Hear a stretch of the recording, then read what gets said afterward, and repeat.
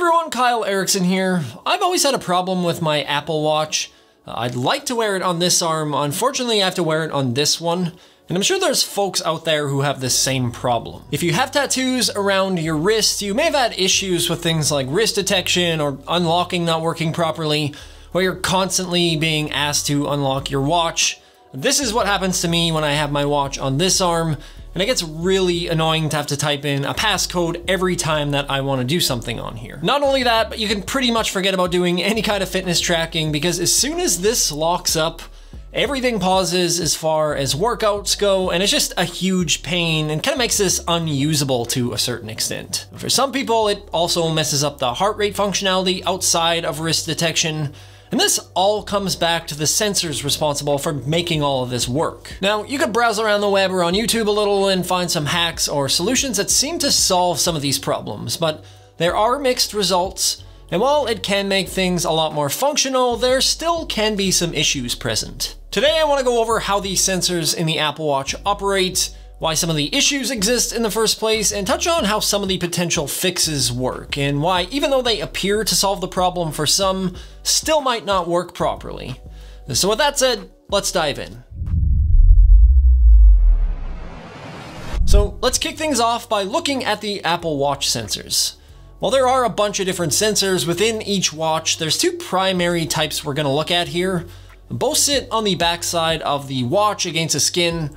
The first being the LED sensors that we can visibly see working that are green and red, and the other type are infrared sensors that we don't visually see working. I'm sure if you own the Apple Watch or any fitness band, you'll have seen these green LEDs illuminated when you're doing a workout or an activity, and sometimes if you have the right Apple Watch, you'll see red LEDs illuminated when you're doing things like measuring blood oxygen. Those are optical sensors, and they measure your heart rate by a process called photoplethysmography. I know that's really hard to pronounce, but basically how this works is it shines the green light against your wrist, your body will absorb some of that light, and it reflects the rest back. So when your heart beats faster, there is more blood flow, and the more blood flow that you have, the more light that gets absorbed by your skin, so the reflected light is less intense. The sensor detects the intensity of the light being reflected and then gets a reading from it. That green light flashes hundreds of times per second, so all through the ups and downs with your blood flow and the light intensity, it's able to determine what your heart rate is. On your Apple Watch, most of the time you'll only see this particular functionality when you're doing an activity, presumably to save battery, and that's where the infrared sensor comes in. This sensor takes less energy and it sends your heart rate to the health app every 10 minutes, and it's also used for wrist detection. It basically works in the same way that the green LED sensor does, emitting radiation and collecting a response based on the amount of absorption your skin has. And here is where we run into the problem with tattoos. With tattoos, the ink sits in the second layer of our skin called the dermis, and this really messes with how these sensors work. The LED or IR sensors are counting on our skin to reflect the signal.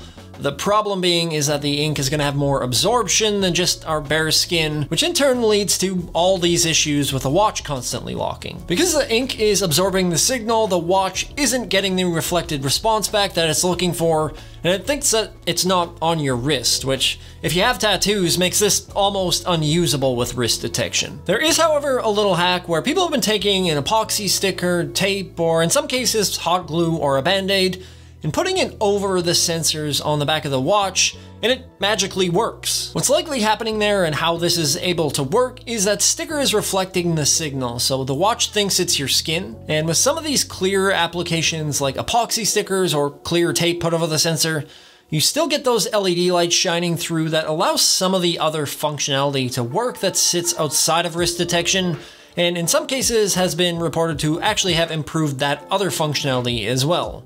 Presumably by doing the same thing, altering how those sensors interpret the light. But there's still a bit of an issue. Just because those readings are coming through, it doesn't mean that they're accurate.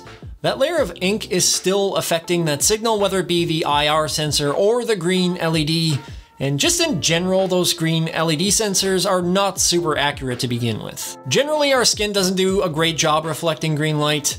It absorbs quite a bit of it, so it's really hard for these sensors to penetrate deep into our skin, And because our wrist contains so many tendons and not much muscle, it's just generally not the greatest place to try and grab your heart rate. Also, different colors of ink will absorb light differently, so you can see different results with smartwatches and fitness trackers based on that as well. You'll see some people saying that these fixes work great and other people saying that they don't work at all. It's just all over the board. If you've ever had laser tattoo removal, which I unfortunately have had to do, you'll notice that they often change different laser wavelengths dependent on the color of ink that's being targeted. That whole process actually works by taking advantage of that absorption. The laser goes through your skin and hits the ink, and it actually breaks it up into the lower and upper layers of your skin, where it's either going to get washed away in your bloodstream or flake away on the top layer. So if you're ever out there and you've got tattoos around your wrist and you're considering buying the Apple Watch, just know that some of these aren't catch-all solutions, and they can work differently for everyone.